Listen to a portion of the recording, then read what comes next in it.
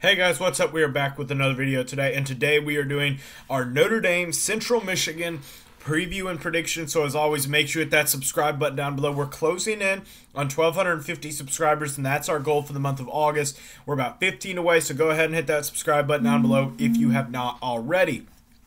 Also, make sure that you like this video. If you enjoy it, comment your thoughts and opinions down below. You guys have been fantastic. I got almost 2,000 views on my Navy video, 800 on my my Tennessee State video, which was impressive in that it was Tennessee State, and then almost over 4,000 views on my North Carolina State Notre Dame video. So you guys keep it up. Go ahead, hit that subscribe button, notification bell. Never miss another Notre Dame prediction video again. So let's go ahead and get into this video. But there is one other thing I forgot to mention. College Football Roundup, it is our podcast channel. Hopefully we will get out a podcast every single week. With college and high school, me and Lincoln do have other obligations. And last week was a little bit more difficult with not being able to do it until Tuesday. So it kind of made it, pushed all the schedule back. Hopefully we'll be able to do it today and then get it out here either on Sunday or Monday. So let's go ahead and get into this preview. So here's the thing. Notre Dame had an impressive victory against the Wolfpack, winning 45-24. Looked pretty sharp all throughout the game. Sam Hartman, 4 touchdowns, only 9 incompletions. Did go 15 for 24, so not that many pass attempts. Really good day from Audric Estime. Really good day from the entire backfield.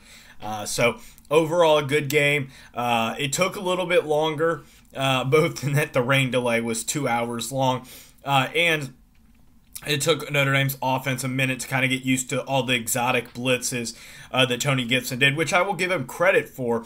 That with the exotic blitzes, it did slow Notre Dame down and made it a little bit more of a competitive game for a little bit longer. But at the end of the day, Notre Dame's talent wins out in that matchup. So now let's get into a little bit of Central Michigan throughout the season. Central Michigan did start off with a Week 1 loss to Michigan State. Not surprising there. Michigan State, not a great team, but not they're a Power 5 team. There's no doubt about that. Central Michigan has been led by Bert Emanuel Jr. Their quarterback as a dual threat, had 41 yards in the Michigan State game and had over 100 yards in this most recent matchup against New Hampshire. And here's the thing. Central Michigan is bad. They're worse than they're worse than Navy was in Week 1. So I expect nothing less than a total beatdown when it comes to this game. When you're looking at Notre Dame, I expect kind of a similar thing to what happened in the Navy game or in the Tennessee State game. I'd like to see Sam Hartman out by halftime. When you're looking at this game, I think Sam Hartman get a couple of passes in, play a little bit, get ready for Ohio State, maybe kind of add a little bit. If you want to give him a few extra snaps in order to get ready for Ohio State, that's fine. But here's the thing, when it comes down to it, I want Steve Angeli to get some more snaps. I'd like Kenny Minchey to get a few more snaps. I'd like some backup offensive linemen to get snaps. I'd like the receivers. I don't care who's out there. I don't care if it's Greathouse or Thomas or Rico Flores or whoever. It doesn't really matter because I think all of them are young enough that none of them have like 5 years of experience.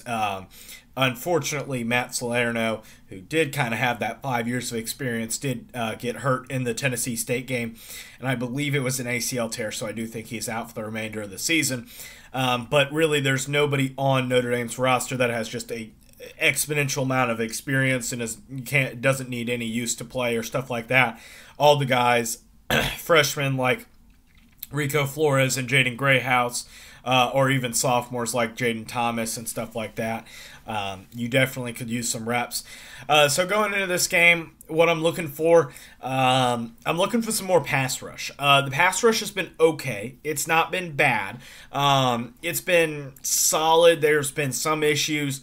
And I think that with Bert Emanuel, you got to get after him. You got to keep him contained. This is the big thing. I would like to see some pass rush.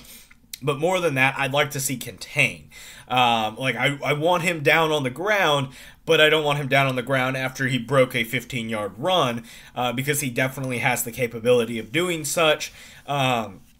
So I'd like to see contain, definitely in the importanceness of this. Like, Burt had a 66-yard touchdown run to kick off the game last week.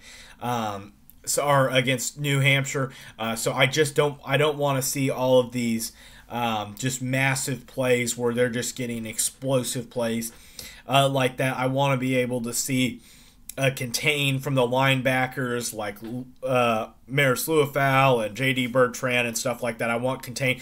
I don't care if you put Jalen Sneed on him as a spy. That's fine, but I want to be able to have contain. But I do want to see some pass rush. I want to be able to see them improving because they've been okay, but not fantastic, especially when you play better offensive lines. And even though Clemson has struggled this season, their offensive line is actually going to probably be pretty good. They played well against Duke, and I expect them to be pretty good throughout the season.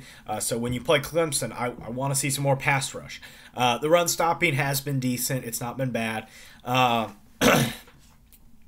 thing that I would like to see here is I'd like to see just a lot of pass catching going all around. I kind of said it in a little bit of the intro. I'd like to see Notre Dame getting its playmakers involved. I'd like to see good stuff from Jaden Grayhouse, good stuff from Holton Stays had a good game against NC State, so I'd like to see more from Holton Stays. I know he's a tight end, but he is more of a pass-catching tight end than he is a blocking.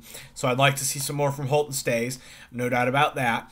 But really, when it comes down to it, I'd also like to see Notre Dame take advantage of this weak Chippewa secondary that gave up almost 500 passing yards to New Hampshire. So I really think it may have even been over 500. No, I think it's just short. It's like 493.